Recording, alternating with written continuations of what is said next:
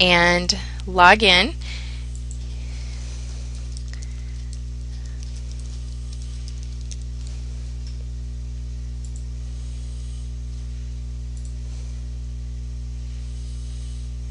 And then you want to go to that domain name, click on the domain name,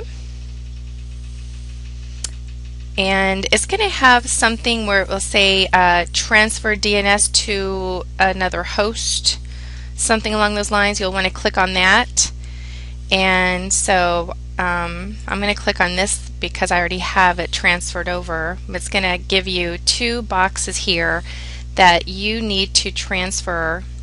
What you do is you get your new HostGator accounts, name servers, and you want to copy that, and you want to put it, the first one in the first box and the second one in the second box, and then you click Save Changes.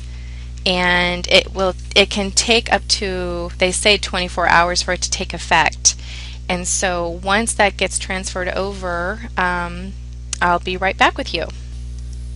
Okay, so now what you need to do is you need to go back to your HostGator control panel, and your email address that you got from them will have the link that you need to go into the control panel and put in your username and password.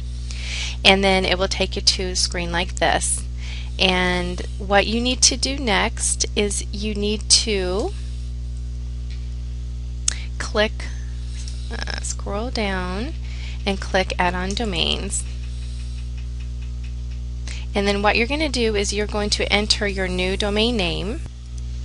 And what you're going to type is you're going to type the exact domain that you had purchased, which was the video, for me, thevideoblogger.com.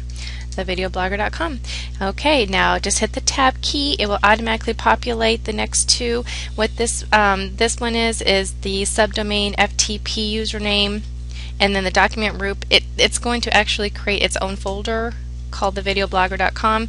Put in a password, verify the same password, and click Add Domain.